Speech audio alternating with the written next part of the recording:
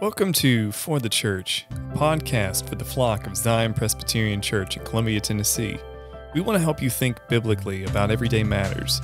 Zion Church exists to join Jesus and his mission to reach people with the gospel and then equip his people to worship and serve.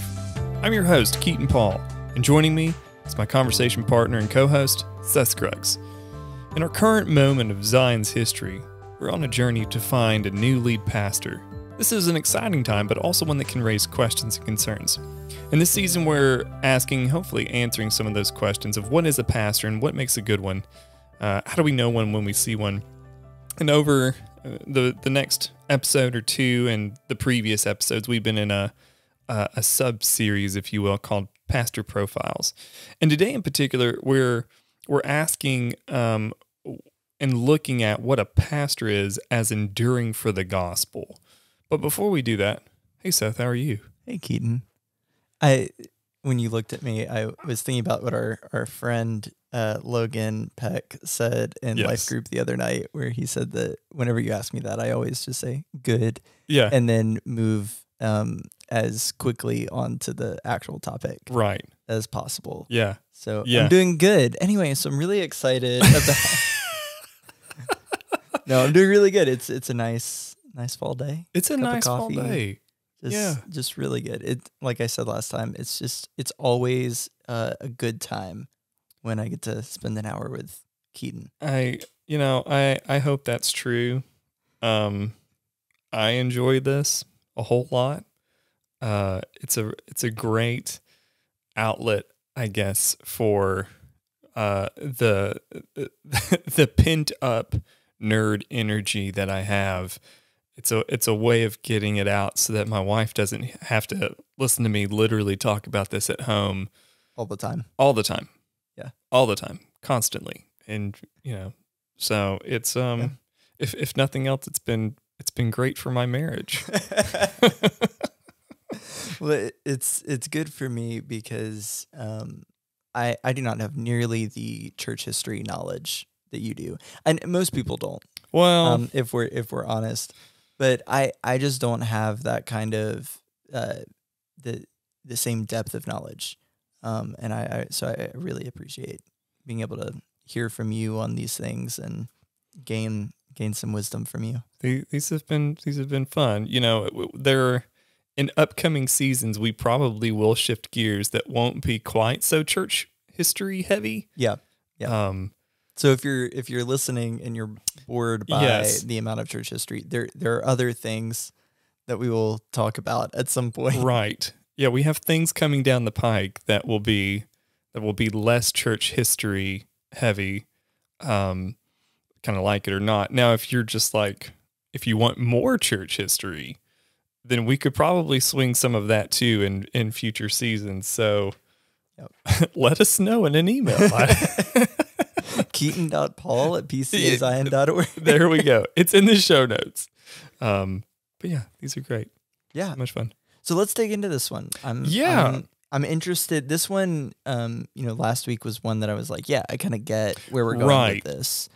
I don't really know where we're going with this one. Yeah. Totally. So I'm excited to hear kind of your take on this. Yeah. So, with the pastoral pastor profiles, what we're really asking are what are some good models for what a pastor should be?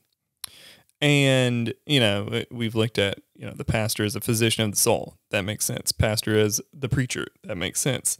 Pastor as the leader of the church in an ever-changing world. That makes sense.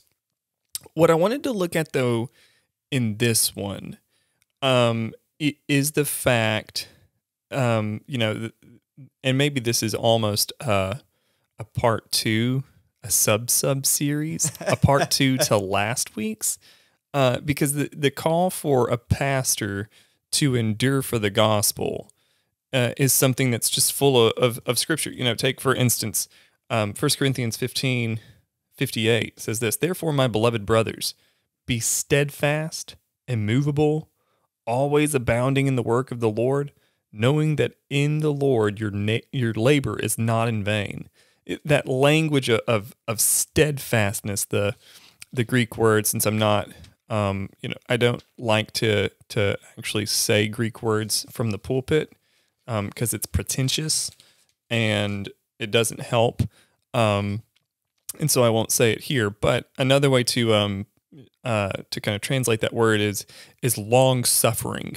And if you kind of have a little bit of Greek knowledge, you can almost hear it or see it in the word hupomone. Like there's this long suffering, steadfastness, kind of constantly able to withstand opposition in a beautiful way. Here's another one. Paul says, 1 Timothy 6, verse 11, "But as for you, O man of God, flee these things." He was talking about the false teachers and whatnot before, but instead do this: pursue righteousness, godliness, faith, love, steadfastness, gentleness.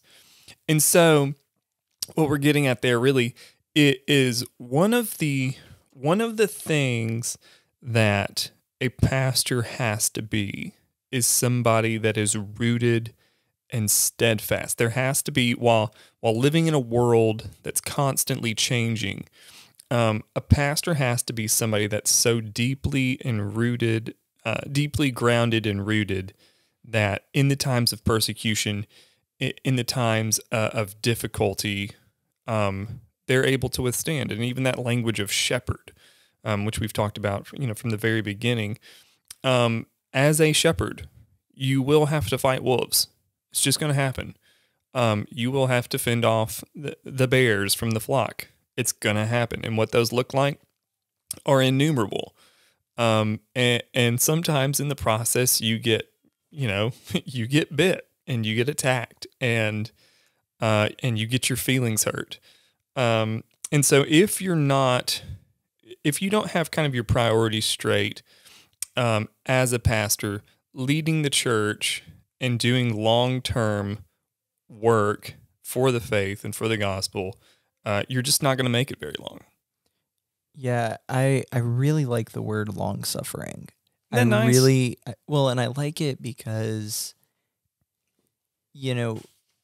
this kind of goes with what we talked about last week, but that idea that like in a lot of times in our culture is all about like, what's the best job?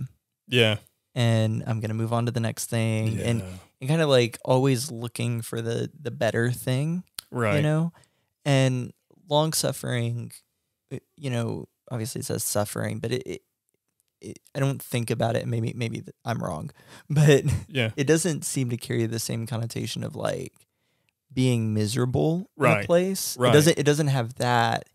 It's this idea that like you are sticking with something because you love it. Yeah. And I almost like it better than steadfast because it's like, it's not just when I think about steadfast, and again, maybe this is just me, but when I think about steadfast, I'm thinking about, I'm staying in one place as the things hit me, right? I'm not moving. Right. Whereas long suffering and endurance, yeah, and you have on here running the race, yeah, as another kind of metaphor for it. Those have this idea of like pushing through. Yeah, yeah, and I really like that. I think as we're thinking about a new pastor coming, I think that someone who's long suffering, who's in it for the long haul. Yeah. Exactly. To put it another way, right? We have a history of people who have been here for a while. Yep. And I think that as we're thinking about that moving forward, that's what we're looking for, right? Like we're looking for someone who is in it for the long haul, right? Who's going to be here through, whatever comes. Absolutely. And so I really like that word. I'm a word nerd, yeah. So I like that kind of stuff. No, and I think that you're right there too. And part of this is in a countercultural sort of way, in a world where like, we hate to put it this way, but like church shopping and church hopping are so prominent, where kind of Christians, I'm not feeling this one now, we'll move to something else, or just in a generally the highly mobile society in which we live, the thought of a pastor staying in one place for a really long time through thick and thin is really refreshing. Right. And yeah, somewhere like Zion, which is a relatively small church in right. the scheme of churches. Yeah. It is, as Paul liked to say, not sexy. Right. Paul Joyner, not Paul the Apostle. Yeah. It's not sexy. It's not super exciting. Yeah. In a worldly presentational sense. Right. And so to say, yeah, I'm going to spend 15 to 20 years of my life at Zion is not, it's not going to like impress people. Right. Like when you go home for your class reunion, it's not going to impress people to be like, yeah, I'm a pastor of like a church of 250, 300 people. And we have, nope. we're in a little, it's like, it's not, it's just, and that's okay. Yeah. And that's good. Obviously we're here because we love Zion and right. we love this church. We love the church, but this church especially for different reasons. But, so I think the idea of endurance in that, in saying, I'm not worried about what other people are going to say. I'm worried about, what God has called me to. Yeah.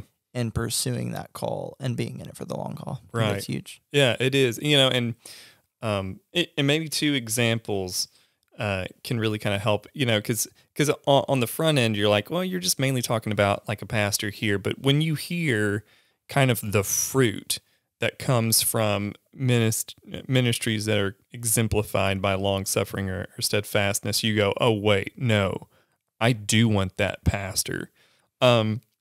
And just thinking of examples of pastors who have been long suffering, I think first and foremost, one that comes to my mind is the great Athanasius, 296 or so. We're not real sure when he was born. 296 between then and maybe 298, somewhere around there. Dies in 373.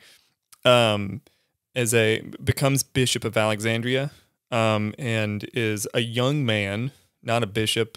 When the Council of Nicaea occurs, he was an assistant to the current Bishop of Alexandria at the Council of Nicaea. So he was there for it all.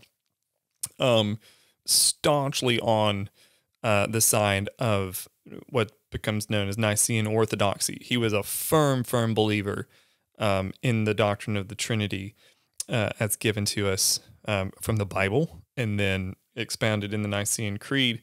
But spends the bulk of his life wrestling and fighting with the Arians, because even after Nicaea happens and we think, oh, once for all, okay, good, doctrine of the Trinity is articulated, Arianism is gone. The idea that Jesus is sort of I was talking about this with some students here a while back, and they're like, oh, got it. The Arians believe that Jesus is divine adjacent. And I was like, you know what? Yes, that's a good way to translate that into your language. And so Athanasius is staunchly opposed to the idea that Jesus is divine adjacent, or that he's sort of divine, the firstborn of all creation, to kind of steal from Paul, but not mean what Paul means. And, in doing so, that theology flourishes in and around Athanasius's day and time, even after the Council of Nicaea, because it was just very ingrained in the culture of the day, and in the songs, interestingly enough, of the day. And so Athanasius is banished he's made bishop shortly after the Council of Nicaea. He's banished from Alexandria, Egypt, shortly after he's made bishop, and will spend the bulk, I want to say it's like 4 or 5 times, maybe more, that he's banished and lives in exile or has to flee, one of the two, because the Arians are seeking to kill him. And yet he'll do the thing where he flees to the desert. He's there the whole time, though. All he can think about is his flock.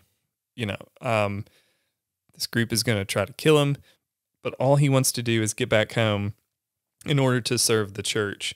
And so he'll spend actually more years fleeing, more years in sojourning in exile as bishop than he will as bishop in Alexandria, Egypt. And yet it's his constancy of, the world, one of his famous lines is, allegedly at least, somebody says, Athanasius, so how does it feel to have the whole world against you? And he looks at the crowd and says, oh no, it's not the world against Athanasius, it's Athanasius against the world. And it is very fine with that posture. I'm a man of deep biblical conviction to say, even if the whole world stands in opposition to me, I believe with all my heart that this is biblical, and I can't let it go. And also because I'm a pastor, I can't leave the flock to be ravaged by the wolves, and so I will fight until there's nothing left to make sure that the right doctrine of God is taught to my people, and that the Bible is rightly taught. And even if that means I have to spend the bulk of my life in exile, so be it. But these are my people, and I'm going to keep showing up. Yeah. I think there are two things really in there you hit on that I think really speaks to kind of what we're digging into here. The first is the deep biblical conviction piece, which is obviously huge. If you're going to be a pastor, we want our pastors to have deep biblical convictions. Yeah, totally. And in this case, be willing to be exiled and basically lose everything for them. So I think that's huge. Right. And then secondly, that deep biblical conviction led to a great love for the people. Right. And Absolutely. a desire for those people to also have a deep biblical conviction. Right. And so I think that, a lot of times there's the stereotype of the seminary student, right? Who's so right. I had a professor in college, a biblical studies professor, who would talk about how, no one knows more than a first year seminary student. Absolutely. No one knows more. And so the point being here, like it could be, he could have let that strong biblical conviction embitter him against those who did not have the same biblical conviction. Yeah, absolutely. Who were wrong, who were believing in a heresy. But instead, that strong conviction drove him to have a love for the people. Yeah. And so he wasn't, I think that in our day, there are some people who hold certain convictions because they like being right. Oh, yes. You know what I mean? Like, it's, absolutely. I'm going to hold this conviction that not everybody else holds. And sometimes they are right, Right. But the idea being, I'm going to hold this conviction that not everyone else holds because I'm going to be different and I'm going to be right. Oh, yeah. And that's not what Athanasius is doing. Athanasius is saying, I'm going to hold this conviction because it's right. Right. And I just want everyone to see it. I just want the people to know who God is. Yeah, right. And the truth of who he is. And I think that's huge in that kind of way of long suffering. It's not a false form of long suffering. Right. Yeah. I again, bringing up that example of like the people who like to hold convictions that are different than everyone else because they got to be different. They got to be different. Totally. They're controversialists. Right. So, yeah, we've got to be different. And we're, they enjoy the fight more than they enjoy truth. Right. But I think that they would want to see themselves in this idea of enduring for the gospel, right? They're enduring for the right thing. Right. But I think at Athanasius' example, and I think Paul's example, and James's, John, the apostles' example, is one that says, I'm going to endure for the truth, not because I need to be right. Right. Not because I'm the one who has to, hold the flag. Yeah. but because this thing is bigger than me. Right. You know, Paul will even say, like, if I come back and I tell you something different, don't listen to me. Right. This is it. Yeah. This is the message. And if I come back and I say something different, I'm wrong and something happened. Yep. Like, yep. So it's not about him. It's not about yeah. what attention he can get. Right. And I think it's huge as we think about what kind of a pastor do we want in our pulpit. Yeah. And what kind of a pastor do we want leading our church. Yeah, absolutely. Yeah. Yeah. You know, and even on that note, so like, you know, Athanasius lived in a world of controversy, and I don't think he lived for the fight, but he certainly wasn't afraid of it. That's good. Yeah. Yeah. You know, he was clearly not afraid of controversy. But he wasn't a controversialist. And those are two very different things. But this next, so most people probably listening to this have heard of Athanasius. This next guy, though, is probably somebody that most people in our sort of, you know, camp haven't heard of. But is a guy who has become, you know, I don't know if I want to say he's on like my Mount Rushmore of pastors and theologians, but he is a guy that I've gone back to a number of different times whenever, like, when I just have a bad day. The different guys do different things. When I have a really bad day of pastoral ministry or whatever, I preach a total bum sermon, right?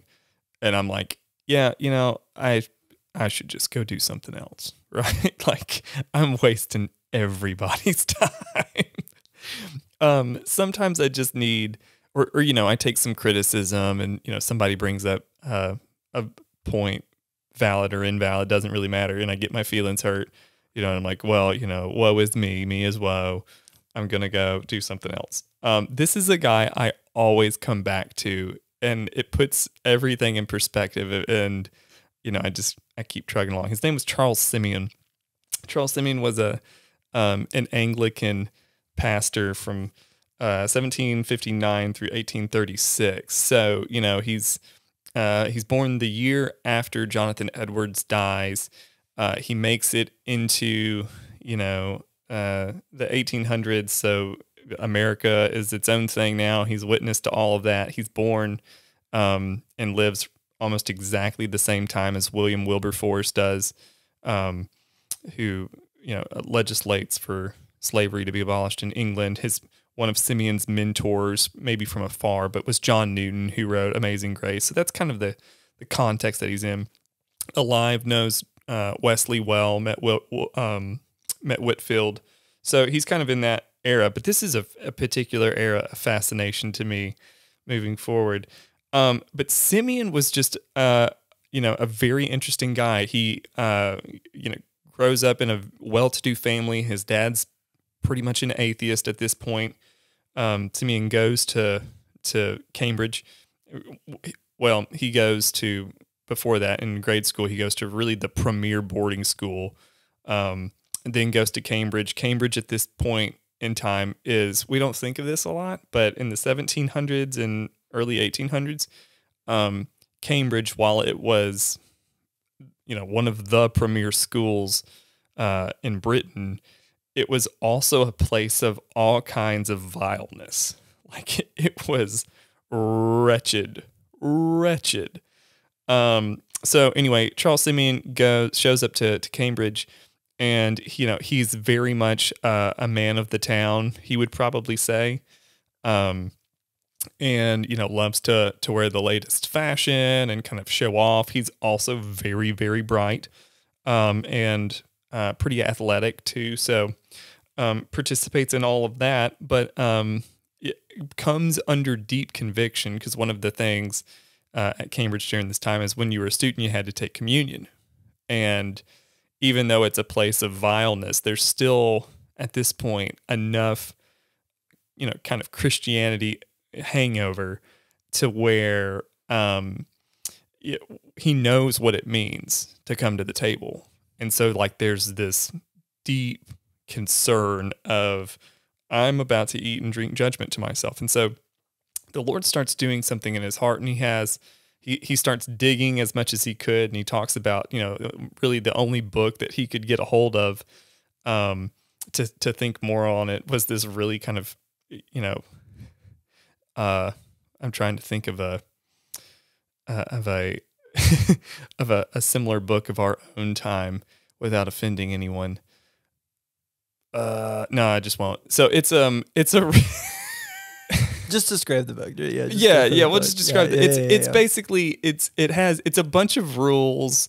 It's poorly written, but it's still a bestseller because it's written on a popular level, and it kind of scratches an itch for a particular time, but it's not biblical at all. Right. So kind of like a legalist, kind of do these things and everything will be okay kind of thing. Yeah. A legalist, do these things, and you'll, all your dreams will come true, right, kind of thing. Right. So, a Joel Osteen book, for the lack of a better term. Yep. If you're listening to this, you understand that. So, but just can't find anything. And eventually is driven back to Scripture, and gets converted, and he spends 3 years at Cambridge, and he is the only Christian that he knew at Cambridge during the 1700s. So just let that also be a little bit of perspective if we feel like we're living in a hyper secular world, which fair enough, I think we could call it that. Charles Simeon in the 1700s was the only Christian he knew at Cambridge for 3 years. So there's that.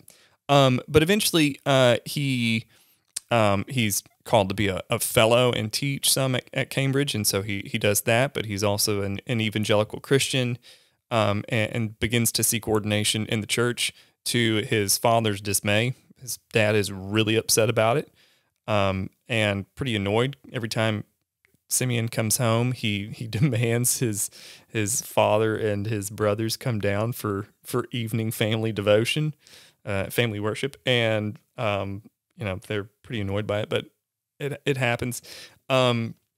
He eventually, one day he's walking across Cambridge, and he looks up, and there's a church. It's still there, if you want, but it's kind of tucked away. It's like right next to the kind of the square market that they have in the UK, one of the chains. So you'll miss it if you're not paying attention. But Holy Trinity Church, Cambridge. And he walks past it, and he says, "Oh Lord, I would love to be the pastor there one day." And as Providence would have it, at the ripe old age of 23 or 24, he's made rector in charge of Holy Trinity Church. Now, here's the kicker, though. He's made the way that the Anglican system works, unlike us. And if you want more on this, see a previous episode, how to get a pastor, something like that. Unlike us, congregations don't pick their pastors. So here we form a committee. The committee looks at the various candidates. They find one that fits what they're looking for. They present it to the church, they preach, and then there's congregational vote, and it's a very lengthy process, but the congregation is very involved. In the Anglican system, it doesn't work like that at all. The bishop over a particular region says, this person will be your pastor. Thumbs up. If you don't like it, I don't care. They're your pastor. And by this point, Simeon is ordainable. He wants to be pastor at Holy Trinity Church, and Simeon's dad knows people, namely the bishop, even though Simeon's dad's an atheist. And so Simeon's dad says, "Hey, my son wants to be the pastor there." And the bishop says, "You got it, boss." And so Simeon becomes the pastor. The whole church, though, hates him. They can't stand him because Simeon was what they called during this time was a derogatory term. He was a Methodist, not a Methodist how we think of Methodist, but what we would call, and actually the later end of his life, what would be called an evangelical.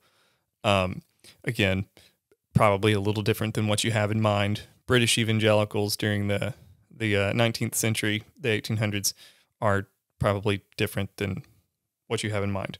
That would be a fun thing to do at some point, but we won't do that now. He was an evangelical. He believed the Bible. He was very influenced by Whitfield more than Wesley's theology, but knew Wesley well, was very much mentored from afar by John Newton, all of which who were very shaped by the Puritans and the Reformers. And so while Simeon didn't like to slap, kind of titles or isms on himself, he was very identifiable as what we might call an evangelical Calvinist, or somebody like J.C. Ryle, who would be just a generation later. And the congregation hated him, like absolutely hated him, was very much opposed to him, to the place that though he was the pastor during this point in time in the Anglican Church's history, you had your normal kind of Sunday morning service. Your pastor preached that, but then you would have sort of a afternoon, evening, what they would call lecture or lectureship.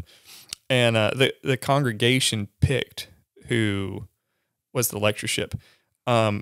Simeon would be there a really, really, really long time before he ever had the lectureship. And even the guy who was doing the lectureship at the time, they wanted him to be the pastor. He didn't get it. He was there for a number of years and then left to take a call at a different church. And they still didn't want Simeon to have it. So they went and found like literally a random guy, just some random dude. And they're like, hey, you want to do the lectureship? And the guy was like, yeah, sure. Well, great, because we hate that guy. So anyway, so Simeon starts to preach, and the church basically boycotts. And at this point in time, pews were set up to where you rented pews as a family, and you could lock them. And so the pew owners, as they were called, locked all the pews in the church every single Sunday. So people couldn't come in and sit. And Simeon was known for doing very much like evangelism of sorts, was very involved in the lives of the students. And so he had a lot of people showing up who weren't historically there, but all the pews were locked. And so he went and spent part of his inheritance on chairs to put in the aisles and in the corners. And so he did that for a while. Well, the warden of the church threw all of the chairs out in the street, and I think at one point maybe set them on fire. Like, it's pretty obvious they don't want you here. Well, if that's not enough, because of that, people would still pack house and just stand the whole time he preaches.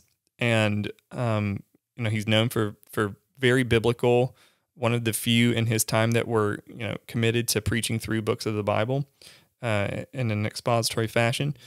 And so, people are still showing up with the pews locked. So here's what we're going to do. We're just going to lock the church. And so Sunday after Sunday, they would lock the church, and Simeon would preach from the stairs of the vestibule, sort of in the Whitfield style, with people just standing out, front, and he would just preach from there, and they would pelt him with rotten fruit and stuff. And one time he actually had a locksmith show up to unlock the door to let him in, and the people changed the lock, which apparently was some sort of old law that they couldn't do that. And so Simeon had every right to sue the guy, but didn't, because he was like, I'm going to win him by my patience. That was his motto. I'm going to win him by my patience. And so he just didn't do it. He just kept preaching from the porch. Well, he doesn't do that for a year or 2 years or 5 years. He preaches from the porch, being constantly hated by his people for 12 years. 12 years. He shows up week after week after week with constant opposition from, like, open vitriol hatred. His own congregants would throw rocks to shatter the windows whenever he would preach inside, just to be a nuisance. And he would get all kinds of heckling.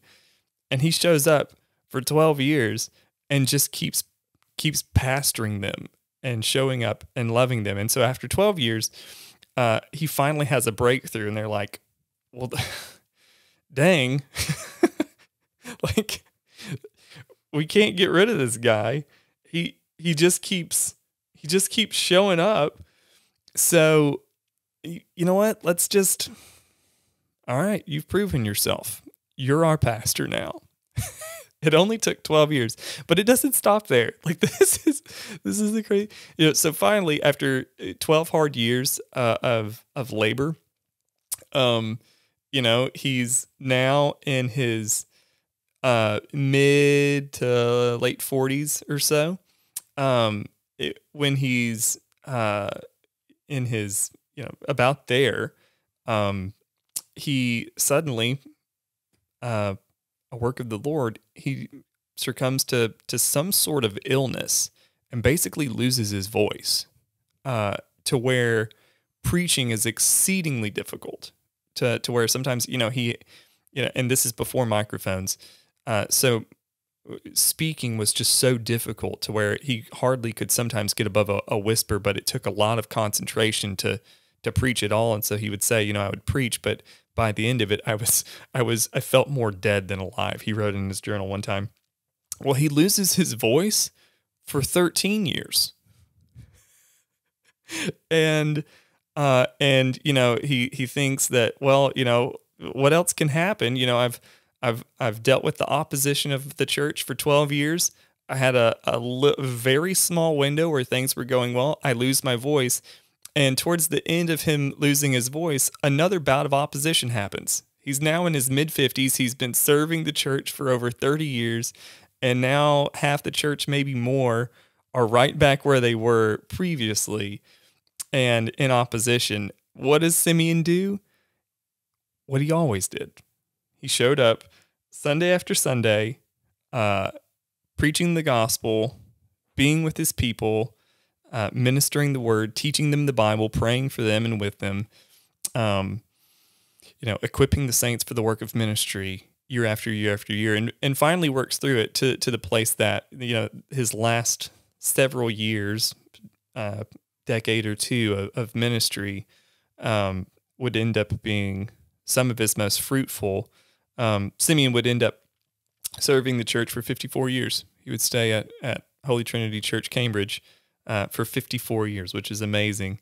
And one friend asked him one time after he had been there for almost 50 years, how did you, why did you stick around? Like, why did you keep showing up? A normal, sane person would, one, with that much opposition, probably would never have shown up, would have just been like, no, that's not for me. But especially whenever you faced it for so long, why wouldn't you just say, yeah, you know what? This isn't for me. I'm going to go someplace else. This is his response. My dear brother, we must not mind a little suffering for Christ's sake. When I'm getting through a hedge, if my head and shoulders are safely through, I can bear the pricking of my legs. Let us rejoice in the remembrance that our holy head has surmounted all his suffering and triumphed over death. Let us follow him patiently, and we will soon be partakers in his victory.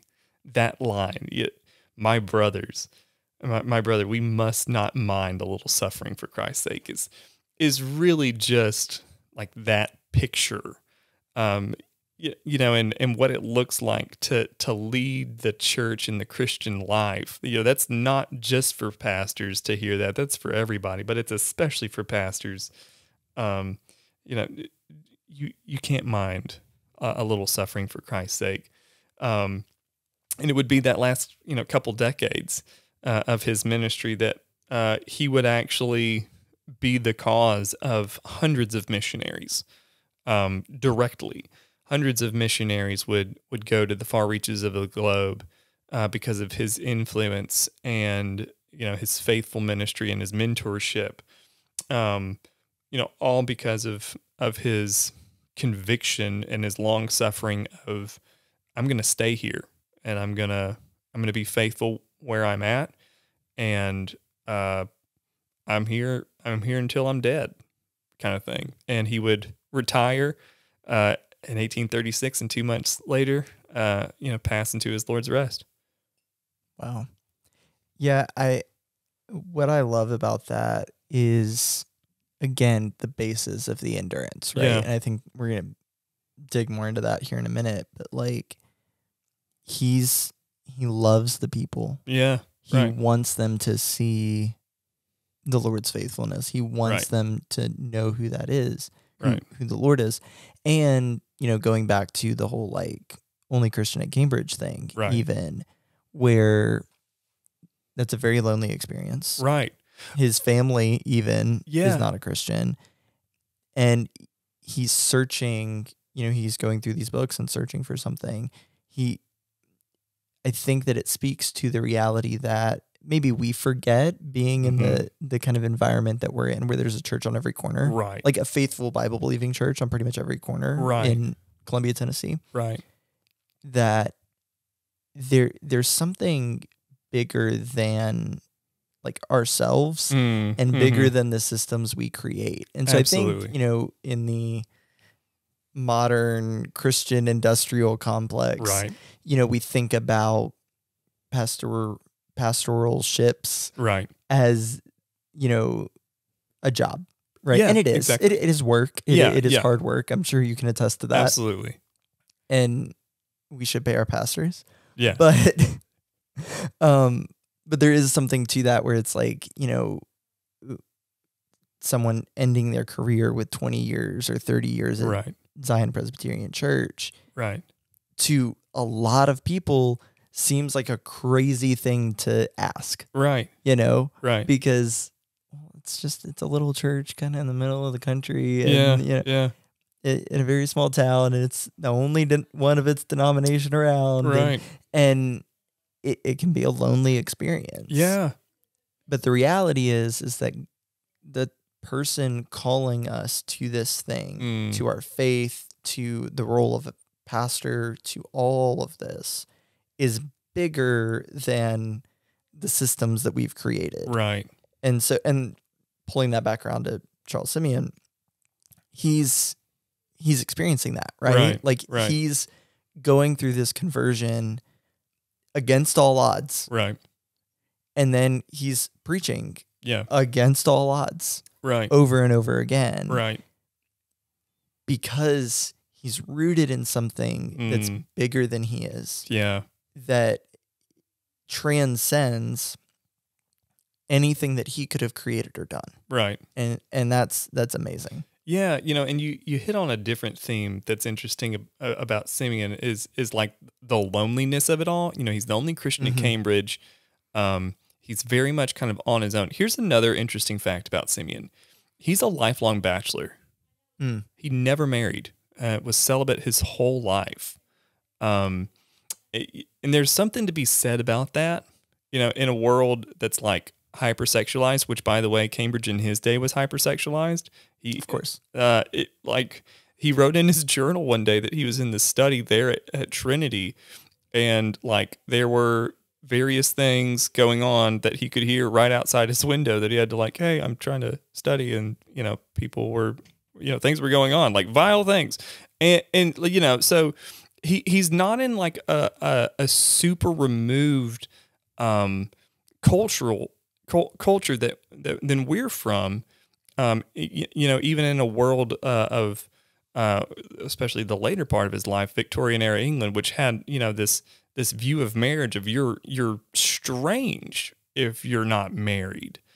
Here's this guy who's celibate his entire life, and that's another kind of, I think, contributing factor or a theme of his long sufferingness of, he never experiences marital companionship. And part of his rationale for that is, picking up on Paul's language, I can give so much more to the church in this. And, he, really, if, and this isn't a mystery, Simeon, really was the model, and kind of the main hero for John Stott, who in so many ways parallels Simeon, but especially in regards to his lifelong celibacy. And so there's something else there too that I think is an important thread to kind of pull on, for anybody, but especially people who feel like they're going it alone. Nobody probably knew loneliness the way that Simeon did.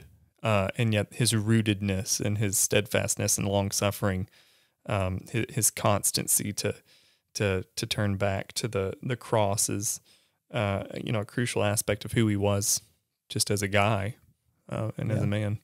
Well, we've kind of done this throughout the whole conversation, but you've got some points here. Like, what are the things, the kind of marks of a pastor who is enduring for the gospel? Yeah. Both, I think we can speak historically, obviously, but also like you're a pastor who's enduring for the gospel. Right. Like, what kind of things are you drawing on? And then, like, what are some signs as we are preparing to look for a pastor, as we're going through that process? Yeah. What are things that like we should be looking for? What should, jump out at us as we're considering these things? Yeah. So one of the first things that I was thinking of, the basis for endurance, probably like at the top of my list, and this is just something that's on my mind a lot recently, but just kind of at the top of the list is a confidence in Christ. I was talking to a pastor friend about another guy that I know who is a professor and, just a guy that I really, really respect. I don't know him personally, but I really, really respect him and his work. But is like just super under-recognized. Nobody really knows who this guy is. He's been looked over for so many different things. He doesn't get nearly the respect that he should. And I was like, why? What? And how is he okay with that? And the guy I was talking to, he's like, well, here's why. He's really confident in who he is in Christ. He doesn't need the accolades and the prestige of, various degrees or recognition or, endowed chairs of whatever, because he knows who he is in Christ, and that's all that matters to that guy. And so a confidence in Christ is just vital for pastors. You'll never make it, as a pastor, if you don't have this confidence in Christ, because, critique will come, and critique can be really, really good. It's never fun. But when your identity and your confidence, is rooted in the person of who Christ is, whatever critics kind of come your way, you're able to just take it and say, okay, great. The kind of the leading biography on Simeon is a guy by the name of Handley Moule, Moule, and he kind of takes two things. Piper wrote a short biography on Simeon too, and leans pretty heavy on this to say that Simeon, over the course of all of the criticism that he faces over his pastoral ministry, grows down in humility and up towards Christ. And, that identity, that understanding of and confidence of who you are in Christ, it always humbles us. And so the way a guy carries himself, these are pretty subtle things, but the way a guy carries himself will dictate a lot as to where they are in regards to this, and especially how they deal with criticism.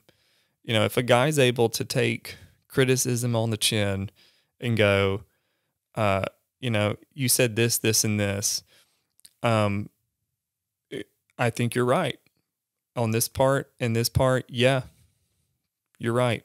And I ask for forgiveness, and I need to repent. And I need to look to Jesus, who is my model anyway. And so, there's just a very different, there's an ability to not get caught up on this being about them, and being about Christ. And so, that guy's just going to do things differently. They're going to share the pulpit more. They're going to be okay with somebody else getting the spotlight. They're they are fine with other people, getting to lead things. They're okay even for other churches thriving. This was a note of Simeon. He worked diligently, probably learning this from Newton. While they were both ministers in the Church of England, they were very dear friends to tons of independents and Baptists and Presbyterians and everything in between. Because at the end of the day, they just wanted to see the gospel go out and for Christ to be preached, and that's all they really cared about. So that confidence in Christ will just look different. But secondly, is a reliance on the Spirit. Again, if you have a theology, which Simeon did, and so did Newton and tons of others, when you have a theology of the Spirit that I think is biblical, that where does real change and real transformation come from? It doesn't come from us. It comes from the Spirit transforming the heart. What happens then is suddenly there's a patient persistence. You're able to show up week after week after week, giving yourself, devoting yourself to preaching faithfully Scripture, trying to, doing the hard work of digging into the text and applying it well, while also having the endurance to do it, knowing that if anything is done, it's because the Spirit used that to change. So there's a persistent patience, and there's a change in pace that comes with that. You're not frantic, and so there's not these spurts of energy of I'm going all in, and then you burn out, and in like 3 weeks, and then 2 years later you've got a sudden spurt again, and then there's a constancy and a consistent pace as you rely on the Spirit. A commitment to prayer, which people will see and will notice. If a pastor hasn't asked to pray for you and you've been like, oh yes, of course, but in your mind you're like, this is a weird time to pray. Like, you get a phone call from your pastor. Good pastors pray on phone calls, right? It's always awkward. It's always weird, but you do it anyway. Because there's a commitment to prayer. So you'll see it in that regard, but also praying pastors, most of the time you don't see them praying, like, or when they're praying, right? They don't make it a spectacle to pray. But good pastors are committed to a life that's coram Deo, before the very face of God. And that's a mark of their ministry. And I think you notice it in kind of the way that they do things. But finally, probably the fourth characteristic is a deep love for the church. You will not stay at a church long if you don't love the church, which just makes sense, right?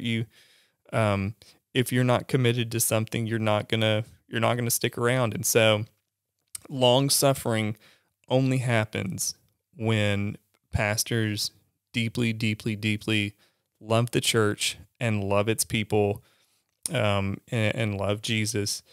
And when those things, as simple as that sounds, when those things come together, faithful, fruitful, not very sexy, but constant ministry happens. And, just kind of with those two examples in mind of Athanasius and Simeon, kind of them exemplifying these four things, I think anybody could stop and go, yeah, that's somebody that I want to be my pastor. Somebody that's not about themselves, but is about Jesus. Somebody who has a really good pace of they keep showing up, they keep showing up, they keep showing up. But somebody that, not only with their words, but with their actions, the fact that they've dealt with my crap for 30 years and they still show up. That's a guy I want to be my pastor. Yeah, I think, man, yeah. What I love about those kind of four things there is how interlocked they are. Oh, man, yeah, absolutely. That, a commitment to prayer is going to lead to a reliance on the Holy Spirit and confidence in Christ and a love for the church. But if you're loving the church well, then it's going to push you into prayer. It's going to push you into a reliance of the Holy Spirit and confidence in Christ. And I love how we can see that, right? Yeah. Like as a layperson in the church, you can feel it right when that's who your pastor is. Yeah, totally. And you can tell. And you're not distracted by like the flashy, right. It's not about trying to sell the book or trying to sell the thing. And I don't think there's anything wrong with pastors writing books. Right. Like I want pastors to write books. I think that's great, right. but it's like, it's not using the sermon to sell the book. Right. You're not using conversation, it's huge. Yeah. And you can tell. And as we kind of go forward and we're thinking about what does it mean to have a pastor? What does it mean to, what kind of person do we need in the pulpit of Zion Presbyterian Church? Or even as people move away and go to other places and they're thinking, like, what kind of church do I want to be a part of? Yeah. I think that this gives us such a good framework for understanding what the role of a pastor is and isn't, and how can we find the place that's like someone who's truly being faithful to what God is doing. Yeah, totally. Absolutely. Yeah. Well, thank you, Keaton. Oh, yeah. This is fun. Yeah. We'll be back next week. With another pastor profile. We probably have one, maybe two more. Excellent. Pastor profiles. And then we'll have a couple conclusions to this season before we take a little break for Christmas and come out with some new content at the start of the next year, which I'm really excited for. Yeah, I'm really excited for what we're going to be doing. Yeah. Thanks, Keaton. All right.